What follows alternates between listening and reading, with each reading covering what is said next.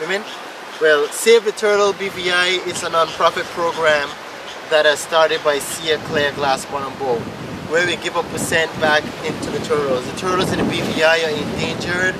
You know, people are catching them to make food / to make jewelry that the tourists eventually buy.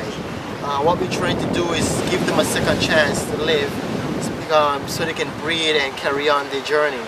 So today I'm gonna give a present to my biggest advocate, sponsor, supporter, friend, so Richard Branson.